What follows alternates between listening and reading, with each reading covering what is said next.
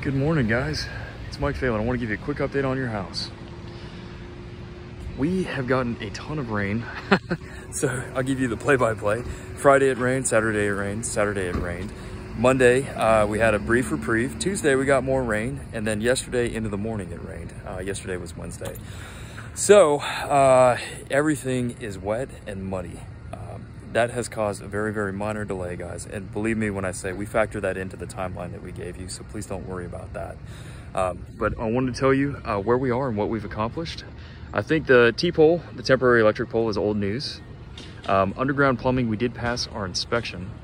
And so the team should be coming today to do what's called foundation prep or slab prep.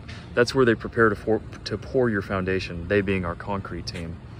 So by next week, possibly by the next update, we may have your foundation poured. But what I expect more realistically is that we will have it prepared to pour. And we'll talk more about that next week when it's ready for me to go over with you. Porta potty, I believe, was here last time too. We are still waiting for a construction dumpster. But passing that inspection was the big thing. Reason we had a slight delay, guys, is because with the rain over the weekend, when we put it in for inspection on Monday, some of the dirt had covered the pipes. And in order for the inspector to be able to do their job, they need to be able to see all of the piping. So we had to have the plumbers come back out and uncover that.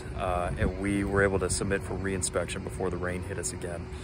There's a lot of moving parts, and with 20 lots on pretty much every construction manager's schedule, that's stuff that we have to try to manage around the weather.